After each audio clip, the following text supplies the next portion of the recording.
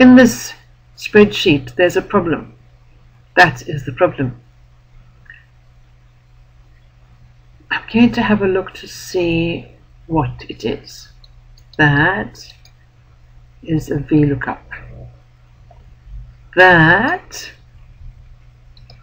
is based on this cell and that cell. I think I need to sort this one out first before I look at that one. Now that cell is a VLOOKUP, and I can see straight away that there's something missing. If I put in D, I say D because that is D, things fall into place, but they're not quite correct yet. It's got a 0% there. I'm sure there should be something there. Oh, textbook, 10%. Everything looks right. Is this correct now? Yes, it is, because it is based on the information in those two cells.